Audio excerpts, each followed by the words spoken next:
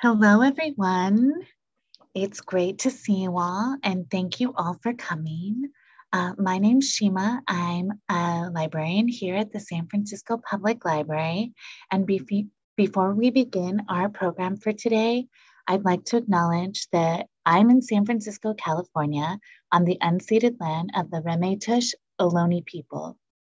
To learn more about the land you are on, please visit the link in the chat. As you may know, Summer Stride is the library's annual summer learning program. It looks a little bit different this year, but it's definitely in full swing. Today's program is part of our BIPOC Kidlit series, and it wouldn't be possible without the friends of the San Francisco Public Library, so many, many thanks to our friends.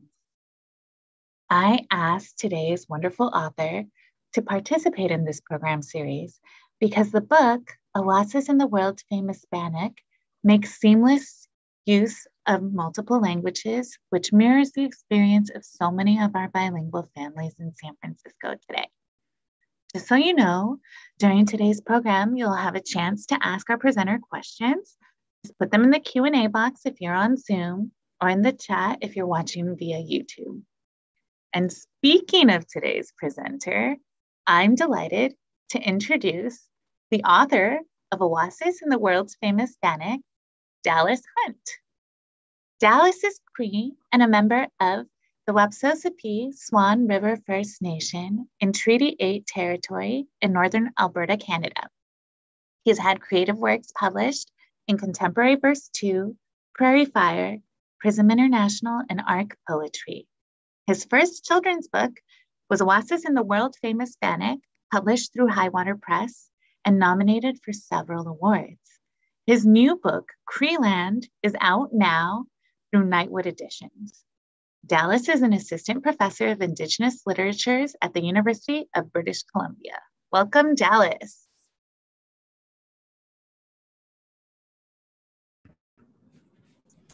Tanzania to Temtec, Dallas Hunt and Gasan, Nia Omeneheo, Egwa Wapsusipio, Otunia.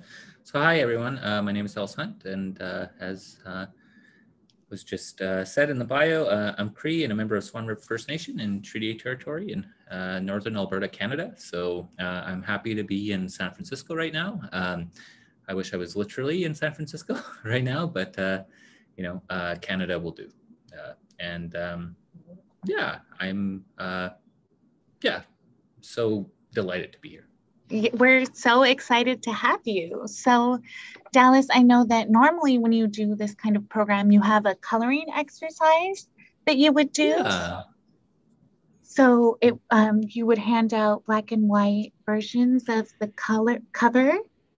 Yeah, so there are like various versions of Awâsis in the world-famous Bannock, but one of them is sort of black and white, where you can actually sometimes when I go do readings, I'll bring some of these black and white printouts with me, and people will color them, and it's a lot of fun. So actually, I think we can do that virtually today. So I'm going to share a black and white cover. Can everybody see Awâsis? And ask our audience for suggestions on how to color this in a little bit. Do we have any suggestions from our audience for what color should Awâsis's hair be? Does anybody want to chime in?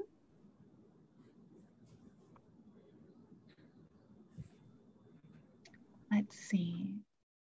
I personally used to have green hair, so maybe I'll color Awâsis's hair a green.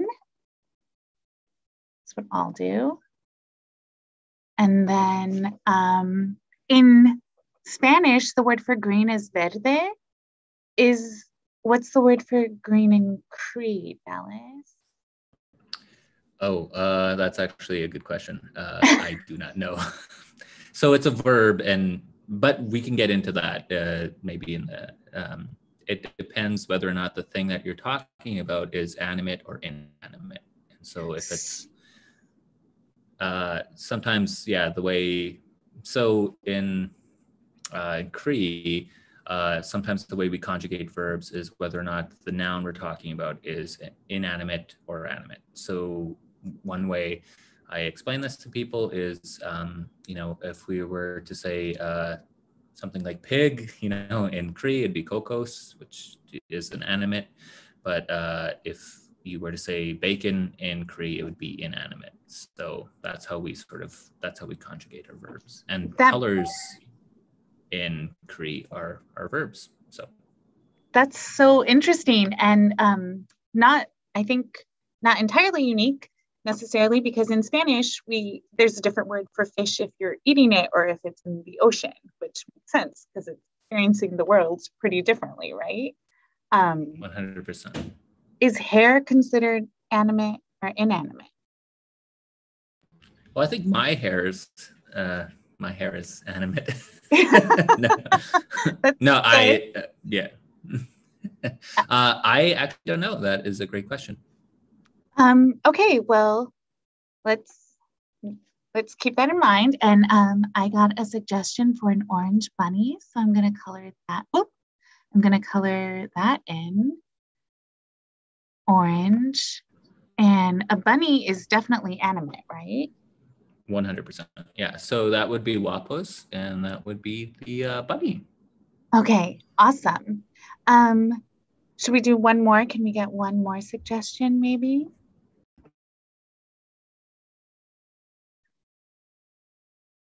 Let's do, I remember that a purple duck. Amazing. Thank you so much, Lisa. Let's do purple duck. Sounds amazing. Yeah, it's pretty cool duck. And the duck is named, we meet him in Awâsis, or them. And yeah, so that is Sisip. Okay, awesome. So I'm going to stop sharing, and then Dallas, you're going to share your screen. Sure. We'll continue with the presentation. Thanks everybody for your color suggestions. Okay. So let me share my screen.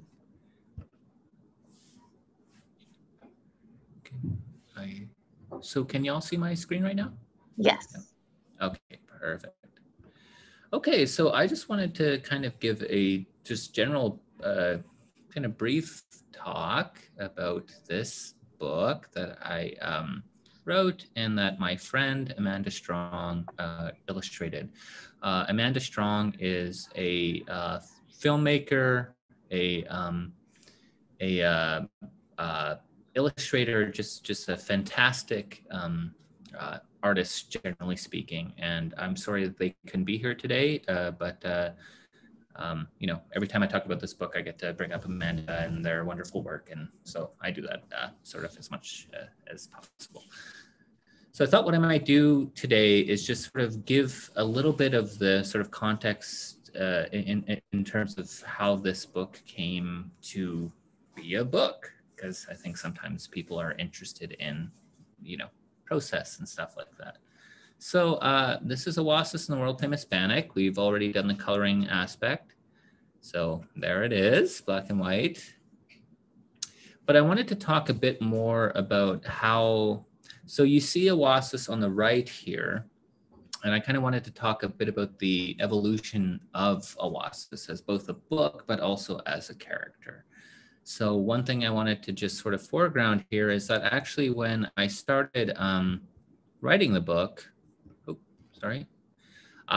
its original title was A Boy and His Bannock. And so you see here, you have Oho, you have Wapos, Sisip, and Awâsis, the frog on the right there. That was going to be the original title of the book. And I just liked the sort of alliteration, and things like that. And so that's why it was sort of configured that way. But then when I talked to my publishers, I was sort of making some of the characters in the book just sort of gender neutral and things like that. And they sort of said, well, why does Awâsis have to be, a boy? And, what can we just had a long sort of, but very generative sort of talk through about how this children's book would come to be really, and how we would sort of think about not only the main character Awâsis, but all the other little animals or kin that Awâsis meets on the way. So this was actually the original cover of Awâsis in the World-famous Bannock, and it was something that and this is something that happens in publishing, I think, or when you work with other people, that was not the sort of idea I had for Awâsis. And so when I talked to the illustrator, Amanda, I said, so they had already done a book called Spirit Bear with somebody named Cindy Blackstock, who's here in Canada, does a lot of great work with Indigenous children, and is a strong advocate for Indigenous children, generally speaking. And so I said I kind of wanted the sort of whimsical element of Spirit Bear. And so we started off with that image, and it didn't particularly jive with me. And I think Amanda too was just trying to get a feel for things. And so what happened next, just in terms of process, is we started to think through what Awâsis would look like. And so at one point, Awâsis looked like this. So this is when Awâsis was still a boy and his bannock, and we were trying to think through different titles and think through what Awâsis would look like.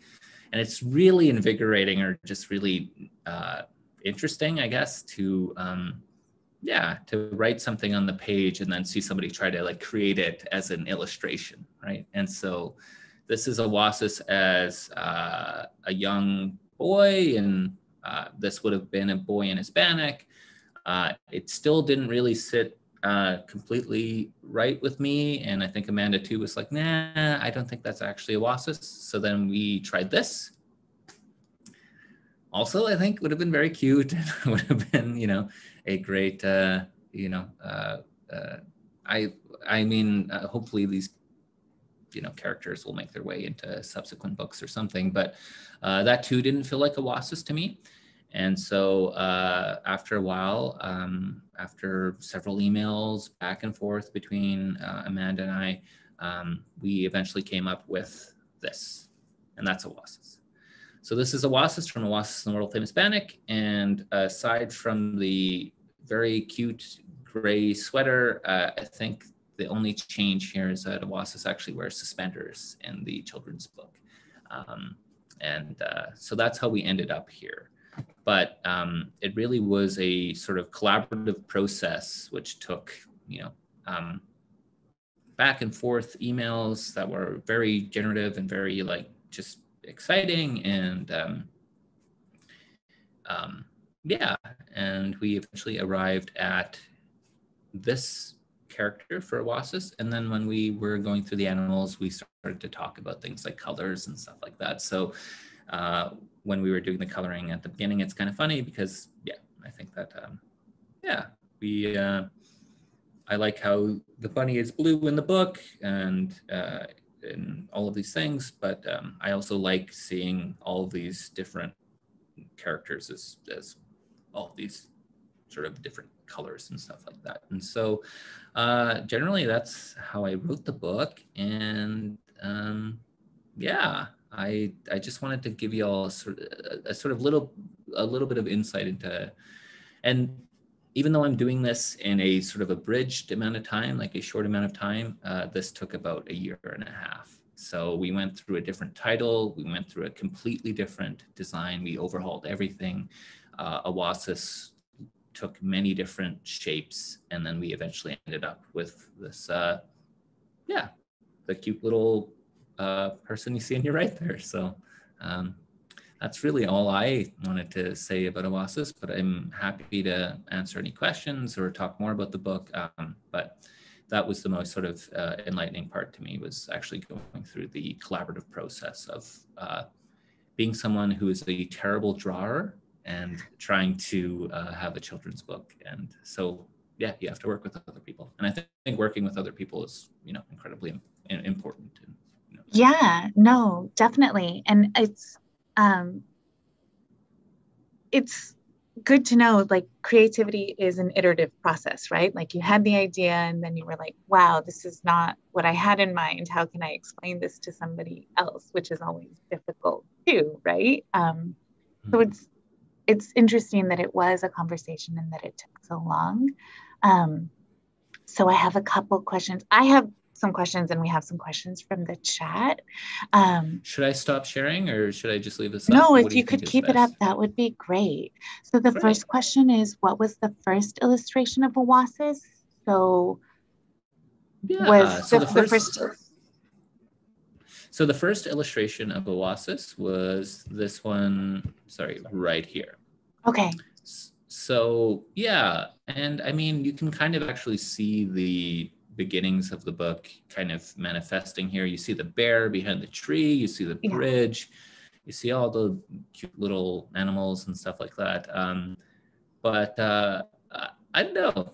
I personally thought this like version of Awâsis was kind of like a skater boy, you know, Yeah, I'm getting that vibe too, for sure. like yeah, like he was about to shred the gnar, and I kind of was not so much into that.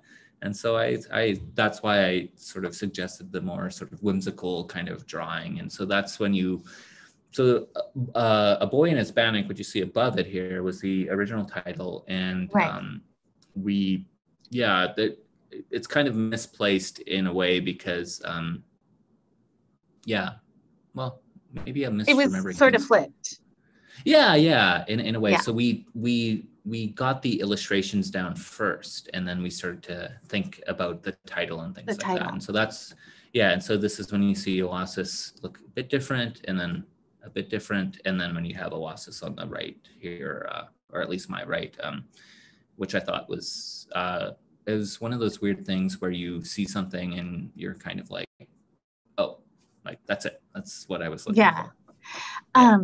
When it was Boy and His Bannock, was the child always referred to as boy, or did boy have a name? Because correct me if I'm wrong, but Awâsis means child, right? Yeah. Yeah, so Awâsis in Cree generally is gender neutral. And yeah, Cree's an interesting language, but in this instance, yeah, um, like there are terms for boy and girl in woman and man and all these things in Cree. And but I had always had the intention of having a sort of character that was just sort of yeah, kind of gender neutral. And so I was happy when Amanda came back to me with this sort of illustration. And I only liked A Boy in His Bannock because of the alliteration, but when my publisher was like, I actually am not sold on that, like it's I don't think it's that great of a title, I was like, oh, okay, like fair. Okay. Well, I mean, that's one thing that I learned throughout this process is to really trust, or to have the ability to trust editors. So I'm also an academic by training. I'm a professor at the University of British Columbia, and generally academics, you know, there can be a push and pull with editors. But with this children's book, the editors were suggesting things to me that I would have never thought of, like ever. And so, just because I don't think in a sort of well, I think now I do after the book, but when I was first writing it, I didn't think in a sort of visual register in the way that in the way that the editors sort of pushed me towards. And so it's really enlightening. It was great. Yeah. Yeah, that's actually circles into one of the questions that we have from the chat. Because you are an academic, what was the inspiration for making a picture story? So I was driving with a friend, and we were going from Vancouver, British Columbia, in Canada, over to this city called Edmonton, Alberta. Y'all are in San Francisco, so you're not going to remember any of this. Anyway, we were driving a vast distance, and we were in this area where it said Bannock for sale. It was like a big pink sign with like black writing, kind of how A Boy in His Bannock is written there. And we really wanted some of this bannock. And so we kept trying to get it. We kept trying to like find this bannock. And it felt like every time we got within a mile or two of it, we would see another sign that said it was 10 miles away. So we were like, where the hell is this bannock, kind of thing. And so as I was driving with this friend, we were just sort of like, we didn't actually end up getting the bannock, which is the saddest part about this whole story. But we eventually, we just started to, I was like, oh, wouldn't that be like an interesting like adventure story if you got to like, kind of walk around and look for bannock and all of these things. And so that was kind of the inspiration, was a literal, road trip trying to find bannock, didn't find it. And so in the book, that's Awâsis finds the bannock. So Awâsis in many ways succeeded when, where I failed. That's awesome. But why? What was the jump between saying, hey, this is a story that I could share with somebody I know who already works in children's literature, as opposed to completely changing your relationship with editors, essentially? Because, as you said, in academia, the relationship is quite different between the editor and the author. So what was the extra, what caused you to make that extra jump? I think that's a great question. I think more or less what happened was, I have a close friend who's also a children's book or author, writes children's books.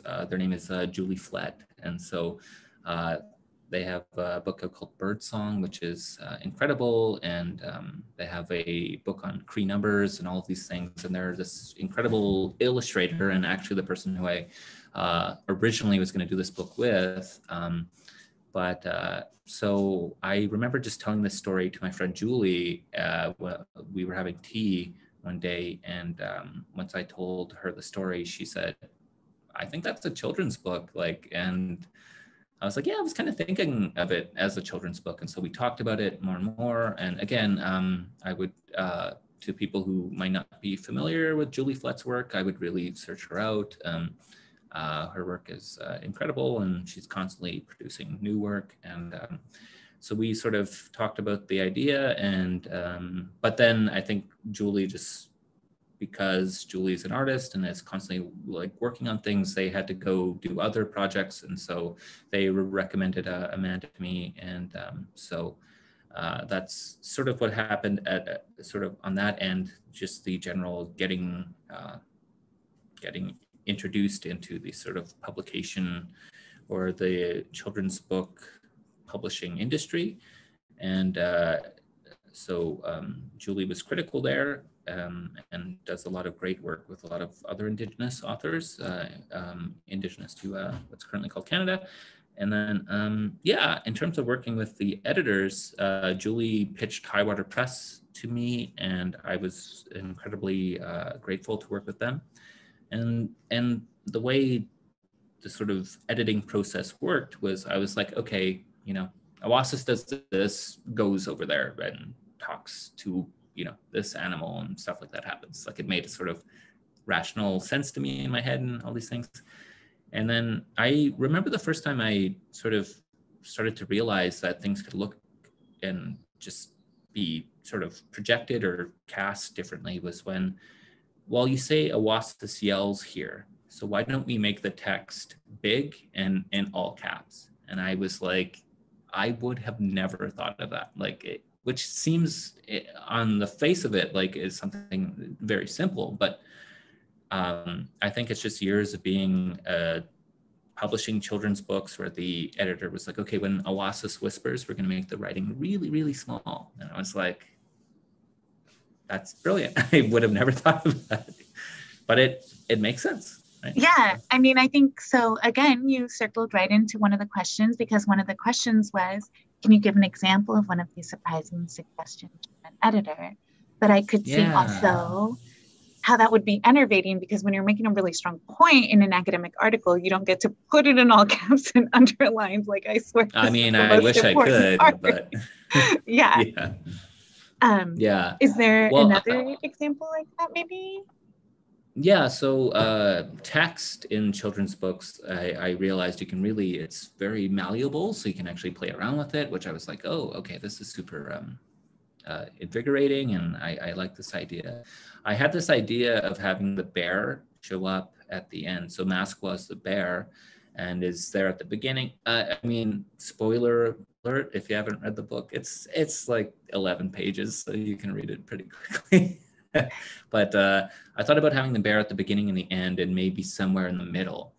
And then the publishers said, well, why don't we have the bear basically on almost on every page? So if you read the book, you'll see the bear almost on every page. And that too, I was sort of like, yeah, that would be fun, like super fun for, you know, for little ones, like looking for stuff. And but again, it's not something that as somebody who writes in different registers at times,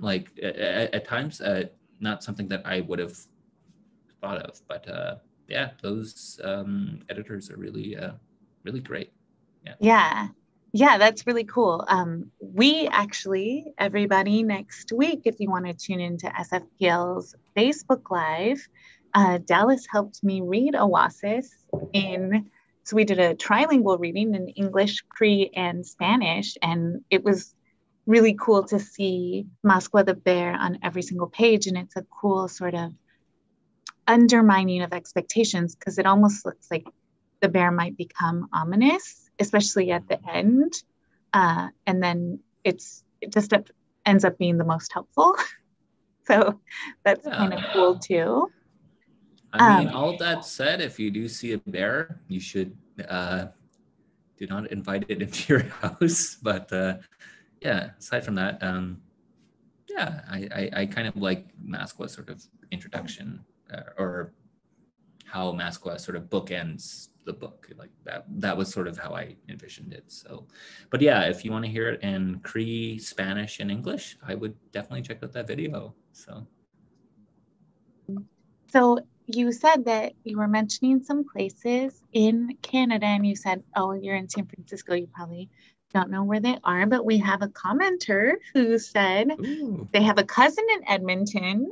And cousin in Edmonton. Wow. Yeah, I wonder if so I'm related to hello. them. Yeah. And then also someone else from YouTube said hello from Bernadette and Maria in Ohio. So there's people who might know these places in Canada. Big shout out to Ohio for me. Okay. Hi, Ohio. Hello, everyone. And I have a couple more questions, kind of a little bit linked. The book is in Cree, and Awâsis's name is Cree, but did you intend Awâsis to represent Cree childhood or a certain kind of Cree childhood? Were you thinking about that when you were talking about your illustrations and um, the way you characterize them? I mean, for instance, I'm from Southern California where it does not snow, but I noticed that in this picture on the right, it looks like Awâsis is wearing boots, and then the picture on the left, it looks like they're wearing loafers. And I thought, like, oh, of course they would be wearing boots in one of the first illustrations because it snows and gets cold there, right? So, like, I mean, what were you trying to explicitly represent a certain kind of childhood or personhood? Yeah, I think that's that's a great question. I wasn't particularly trying to present a form of Cree childhood. I mean, but I mean, that said, some of the guiding sort of principles behind the book, I think are very critical or crucial to Cree ways of being in the world kind of thing. So we have this concept called Wokotowin, which is basically being in relation to others, but some people just define it as kinship, but my understanding of Wokotowin is that it's actually it's something you do. It's iterative. It's a verb. It's something you're constantly enacting, right? And so it shifts, it modulates, it does all these things. And so when I thought about the book and what it would look like, I basically thought, that I wanted this sort of kind of adventure story in the woods kind of thing, but I also wanted these sort of notions of sort of reciprocity, of sharing, of kindness to sort of be there in the foreground. And so while I don't think it's in any way a sort of definitive representation or, of what being a Cree child is like or any of these things, I wanted to get a few sort of concepts in there where it's, like you said, Masqua isn't this sort of, ominous character. Rather, it's somebody who, in the grand scheme of all these things, helps in their own particular way, right? And so that's sort of how I think that's how we should think of our other than human kin, in terms of Awâsis, the frog, or whether it's Seaseep the duck. It's they're all doing. They make this ecosystem sort of live and flourish, and if they disappear, we disappear. And so I just sort of wanted those notions of sharing and kindness to sort of be there front and center. That's really beautiful. Yeah, that's really cool. And I think it's really sweet how in the book it's on a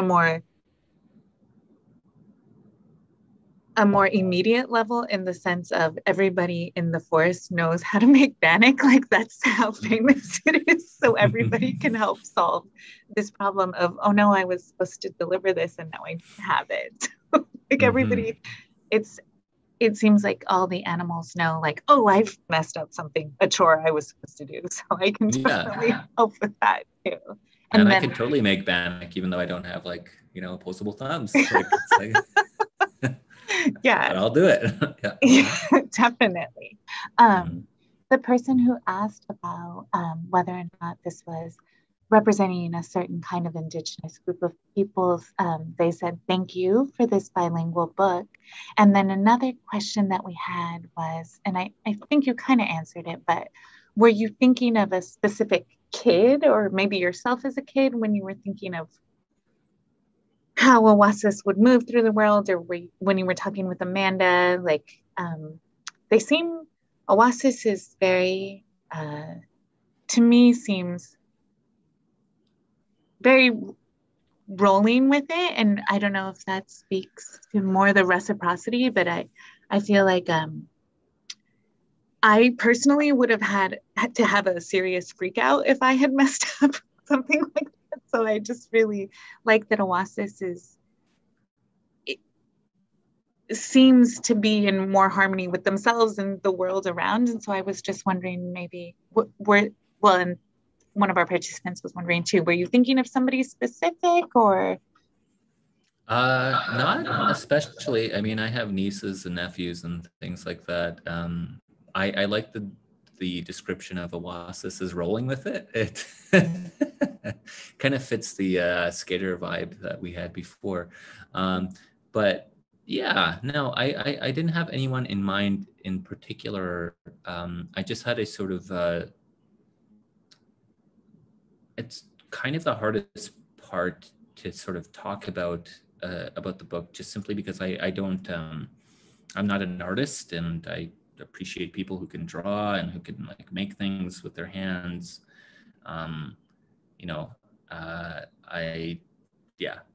I just cobble together words, and I'm just like, hey, and I just push them out, kind of thing. But I sort of had an idea in mind as to what the character would look like, and but I couldn't quite articulate it. And so when Amanda came back with the illustrations, it was, it's not like I had anyone in particular in mind, but it also was like I had a sort of a shape. There was a figurative shape to what I wanted to be on the page, and I knew that the Awâsis that I have here on the left with the sort of hat, off to the side and stuff like that was not it. And so when Amanda came back with these sort of like bright, colorful characters that are sort of everything's round in the text, in a way, like it's not angular. Definitely. I was like, that's exactly what I was feeling when I wrote the book, right? So in a weird way, even though it's quite visual, at least for me, it was how I felt about it when I saw it. It was all affect, all feeling, right? And so, yeah, I mean, I think that's a great question. I wish I had a better answer, but no, it's not based off of anyone I know, and it just, yeah, I knew Awâsis when I saw Awâsis, but I didn't know them before then. Yeah, I mean, that's beautiful too, I think. And I think it speaks to writing and what you inspired in Amanda and how you kind of came to that together. So that's really cool. Yeah, Um, that's the whole collaborative aspect of it, which is like, yeah, yeah, that's probably the funnest part. Yeah. yeah. And I would venture to guess it's not something you necessarily do Yeah, in academia as much. Yeah, I do have some co-authored publications. So if sure, I'll plug myself. Why not? Do it.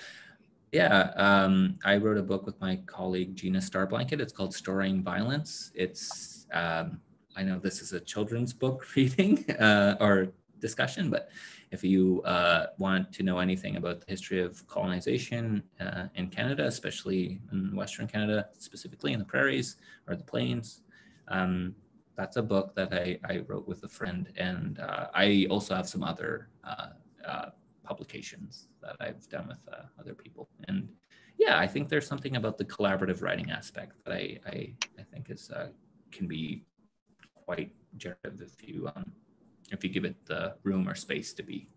Yeah. Yeah, that's really interesting. And I think that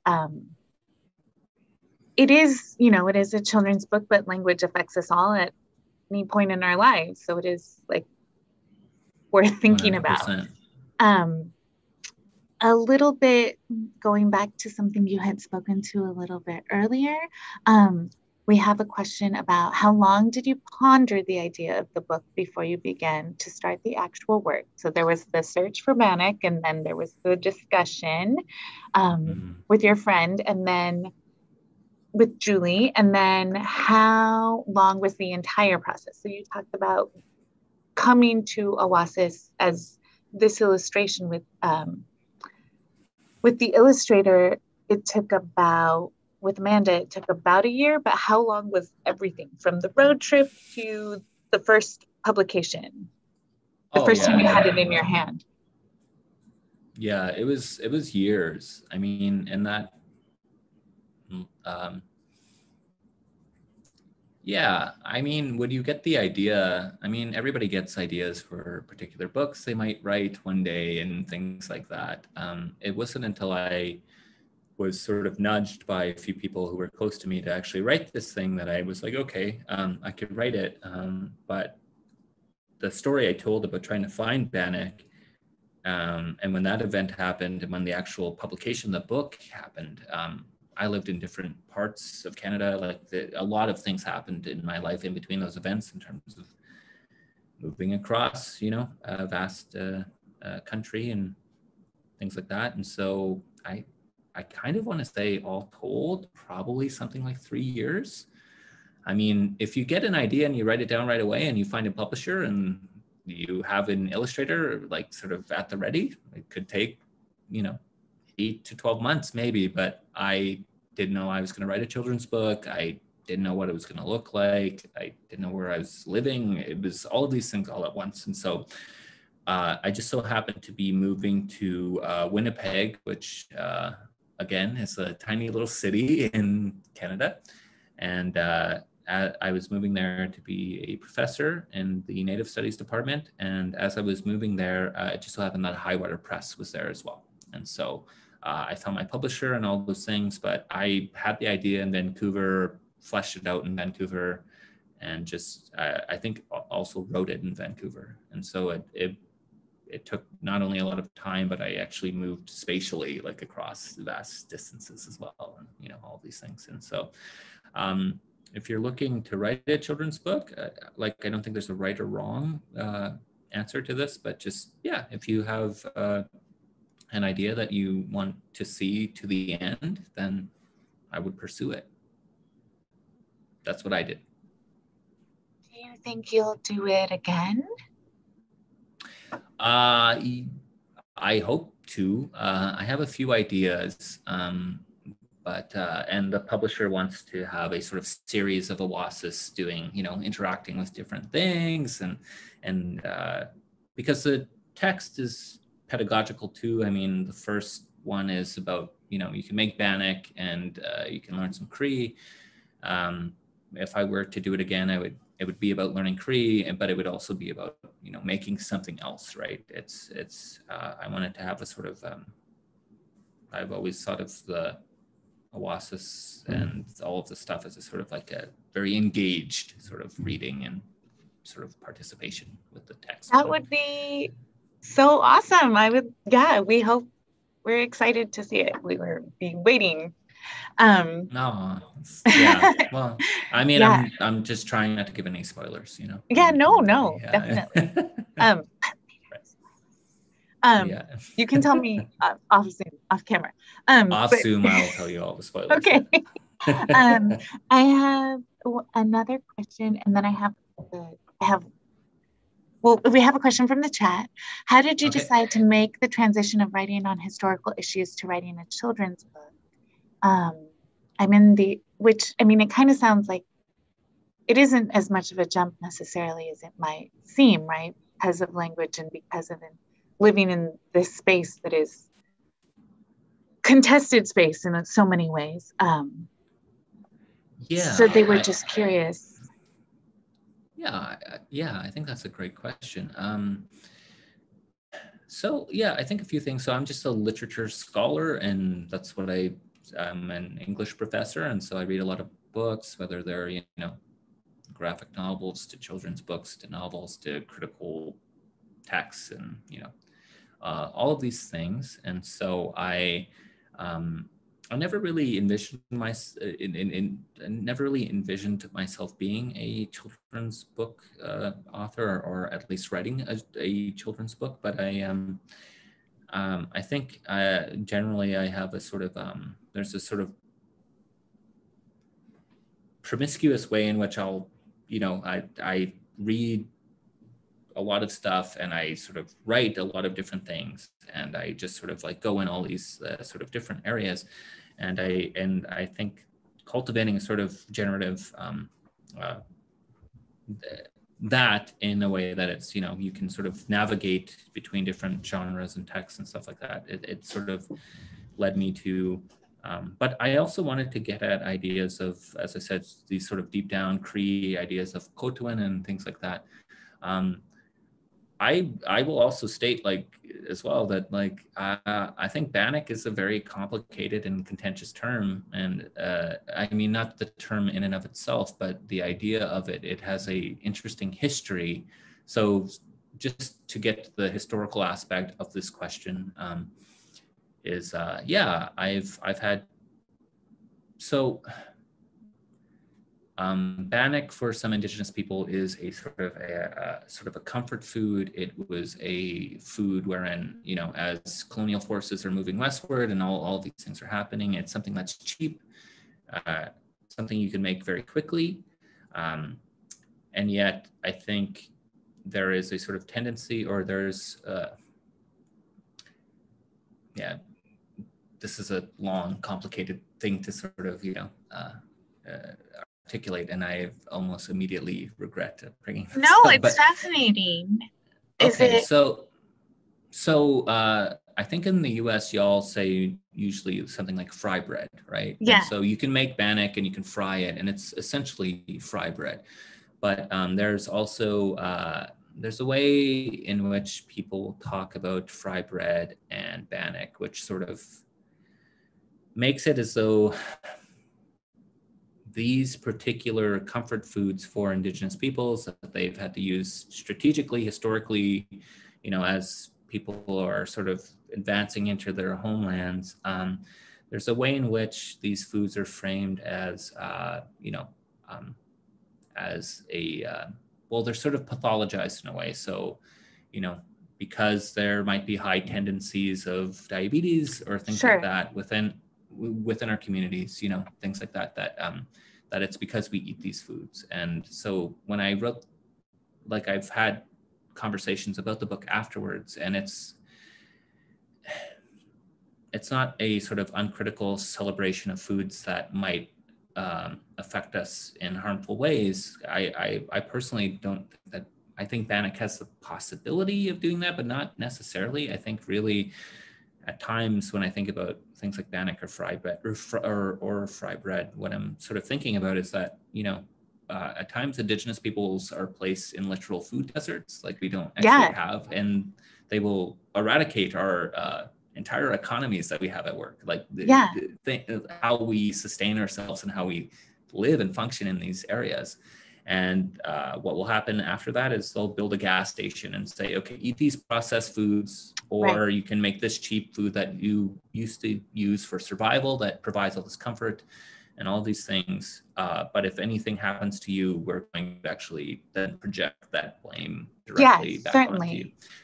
Yeah, so I this is a bit of a tangent here, but somebody asked about the historical aspect of Bannock and trying to write academically while thinking through children's books. I also was cognizant of, or tried to be like, what does it look like, or be aware of writing a book about Bannock that can seem celebratory, but also like know the context and history of this particular, food item. And I think what I would say generally is that I think it's fine to eat Bannock, and especially if it's a comfort food, and it has been historically, but it's also been a way in which Indigenous peoples have avoided things like starvation. And I think that, I think it's a form of resistance using tools that you were left with after there was displacement and genocide and colonization of a space. And any tools of resistance are worthwhile and definitely part of the historical record, and definitely important for kids to learn. I mean, these kinds of conversations are why we wanted to have BIPOC authors. Okay, perfect. Yeah, I was sort of couching my language a bit, but you said genocide, don't. so this is exactly what we're talking about. I think that's wonderful. I'm really glad that you were able to say that. I think that's really important. We have a fry bread power comment in the chat, so thank you. It is delicious. I can't wait to try Bannock. I'm definitely going to try the recipe. And if you check out the book, there is a recipe in Awâsis in the world-famous Bannock, and you can check that out on Hoopla using our resources with your SFPL card. So there's no wait list, and it's at the very back. And just really quick, we're getting close to time, but just on the legs of that last question, Dallas, if you're going to have Bannock, and I know you can put toppings on it, do you go sweet or do you go savory? What is your go-to? That's probably the most important question that's been. No, I'm just kidding. But I'm personally a savory person, so I like I would eat Bannock with a stew, like hamburger soup, like sort of like just things that I grew up with. But Bannock with like just some jam or jelly, and butter is also incredible as well. But I usually tend to go on the savory side of things. And they have something which I'm sure you're familiar with, being from California. They have things called Indian tacos. Oh yeah. So you get a big piece of fry bread, and it's just, it's essentially a taco, and it's there's nothing can beat that. But they're delicious. Yeah. It's so good. They are scrumptious. Well, thank you so much for being part of this author series and for participating in our summer stride, Dallas. It's been really amazing. Thank you to all of our attendees for their questions, for facilitating, allowing us to have this conversation. We couldn't have done it without your questions. We really appreciate your participation. It's always so exciting to see everybody at their virtual program. So yes, thank you so much, Dallas. I'll probably email you later, but thank you. And just everybody, please join us again next week on Thursday, June 24th for the next installment of our BIPOC Kidlit series with Zetta Elliott, the author of A Place Inside Me, A Poem to Heal the Heart.